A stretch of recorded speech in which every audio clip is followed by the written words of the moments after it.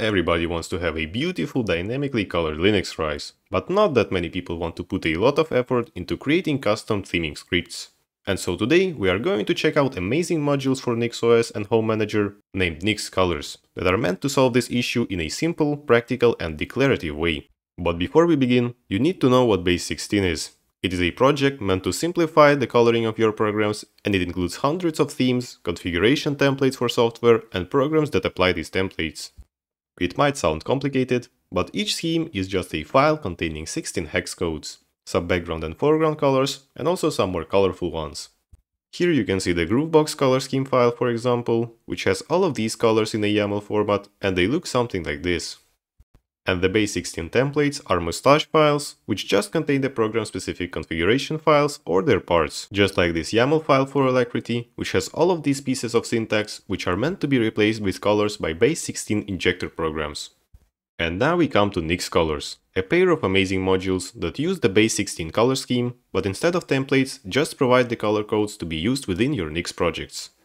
Luckily, NixOS configuration file and Home Manager already provide the means to customize the colors of your favorite programs, so let's install the Nix-colors as a flake and take a look at some example use cases. I am going to use this basic Nix flake, so if you don't know how it works or what flakes are, check out the flake or Home Manager video on the channel. Let's simply include the Nix-colors flake in the inputs, and then expose inputs to our entire output set with this add_input syntax. We can now simply pass Nix-colors to Home Manager like this, or Nix configuration file like this. Make sure to add the inputs to the parameter set in your Home Manager configuration and then include the module in the imports. And now we have access to all of the schemes. Open the link in the description and here you can find all of them, including my favorite Groovebox, as well as the popular One Dark, Tokyo Night and Everforest. Select any of them by simply writing inputs.nixcolors.colorscheme.whatever theme you want. And we can now go and give our program some style.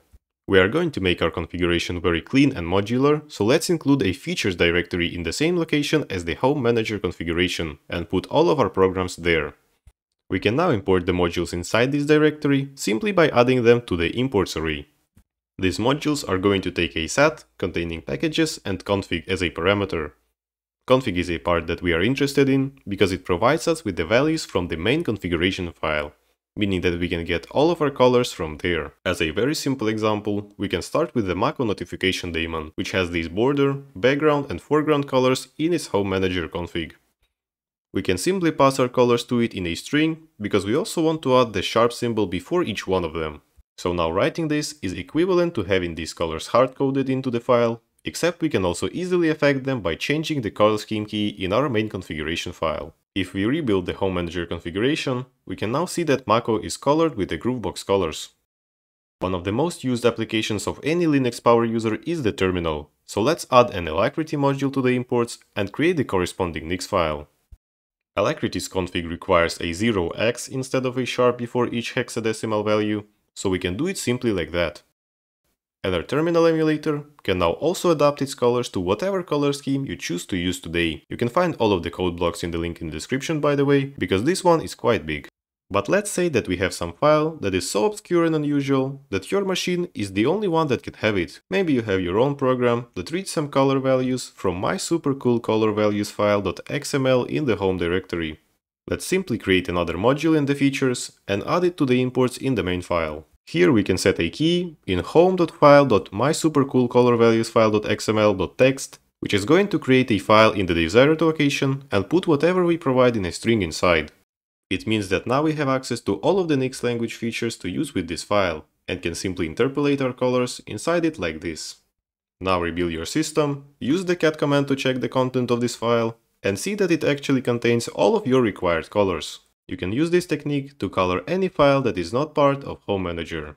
And there is also xdg.config file set. It is used to declare files in your xdg.config directory, in case it is not set to .config on your machine, or in case you just want everything to be clean.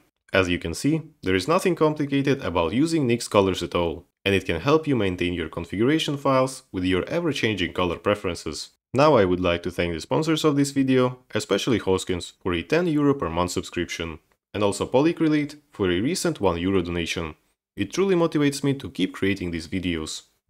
As usual, don't forget to check out our Discord server, Leave a like or comment if you enjoyed this video, or subscribe in case you are feeling extra generous. Thanks for watching, and I will see you in the next one.